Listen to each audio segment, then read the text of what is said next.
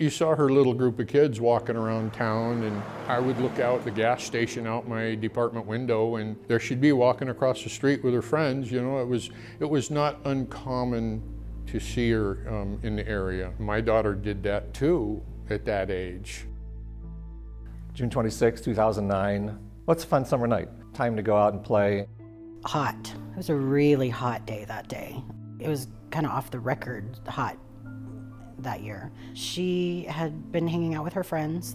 One of the other girls in town that lived just up the street from us had a pool in their backyard. They spent the day there swimming. They came back and forth to my house several times, but most of the day they were hanging out over there and swimming and just enjoying being out of school.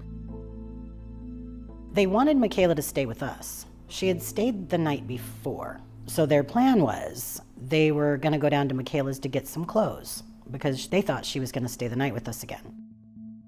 She went with her brother Josh, and for some reason they got into a tiff, and he ended up going back home.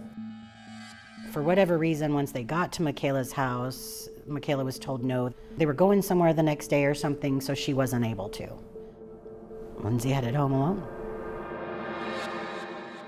Here in the Northwest, the sun just does not set until way late. So even 9 o'clock, sun's still high in the sky, and it starts to get towards dusk as you get towards 10 o'clock. But in the summertime, kids are out running around. People are out mowing their yards late at night because it's still sunny. She never left her cell phone, ever, except for that night. She had left it on the charger. And she usually took our German Shepherd. But that night she didn't. They were in a hurry because she wanted to get back before dark. They were just going to go down, get Michaela's clothes, and come straight back. She should have been back in 20 minutes tops.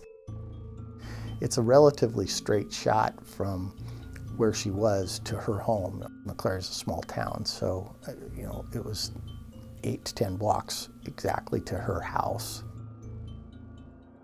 She always came home when she was supposed to. She checked in like she was supposed to. She had a cell phone. So if I couldn't find her, I'd call her.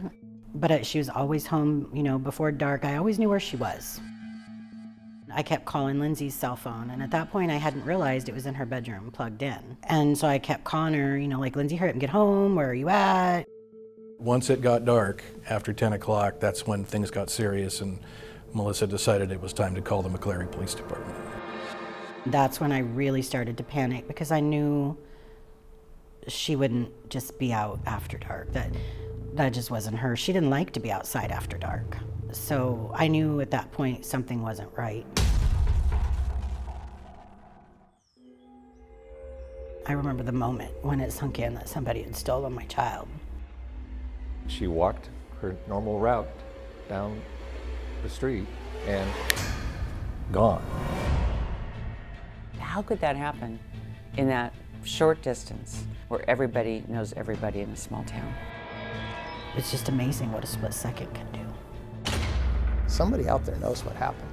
The person that did this is still out there. Just one little break and they can solve this. The truth always comes out.